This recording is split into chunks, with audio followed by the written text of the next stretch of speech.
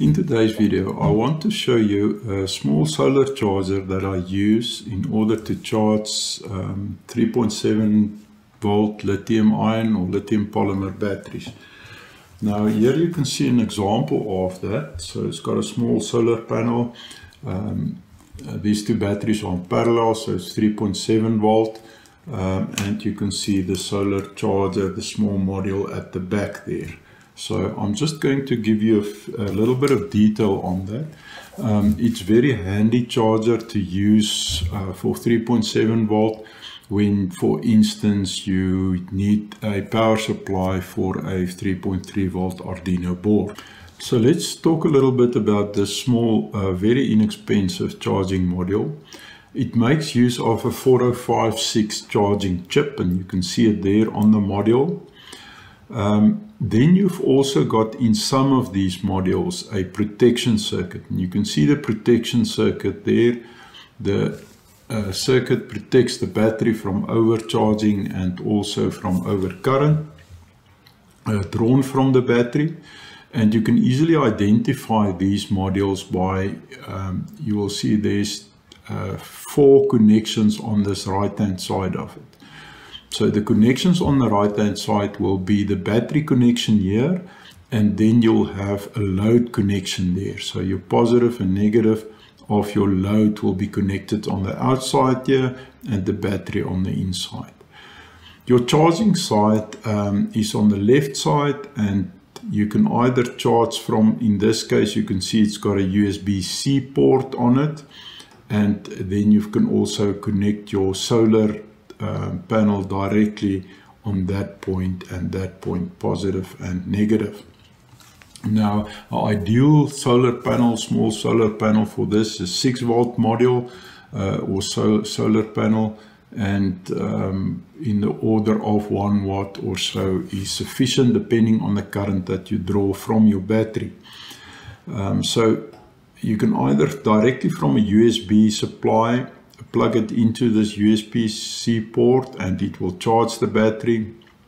It will also control the voltage going to the load, and you can use that 3.7 volt output to your 3.3 volt Arduino board. I've used it in quite a few cases with success. So a very inexpensive charging module that you can use. I also want to show you the one that do not have the protection circuit in it. So in this case you can see it's only the charging chip, no protection circuit. So you also only have got the battery output on the right hand side, or where the battery is connected, and that's also your output. And on this side you've got your input, either in this case USB-C or then from your solar module. Just a few things regarding this module, and you'll see of course the charging chip, the 4056 charging chip, very inexpensive chip, and then you've got your battery protection components, those there, like I've indicated, those 2 components is part of your battery protection circuit.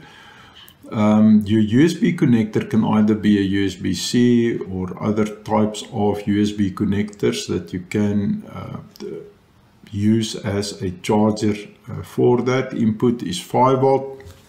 The 6 volt solar panel works well. If you go and have a look at the specs of the 4056, you'll see that it goes up to 7 volts. So a 6 volt solar module or solar panel will work great there. The battery compatibility, of course, lithium ion or lithium polymer. Single cell, of course, this is a single cell charger, so you use it for a single lithium ion or lithium polymer battery. The charge voltage is 4.2 volt. This charge protection, so this is now if your battery voltage goes below 2.5 volt, and then the protection circuit will shut off the load, and the battery must then first be charged again before it will be reconnected. And then of course you've got LED indicators on it. two LED indicators. The red LED indicates it's charging, and the green LED will then indicate that it's fully charged. So overall, really an extremely useful little charger module to use with a 3.3 volt Arduino system when you want to charge a 3.7 volt lithium polymer or lithium ion battery.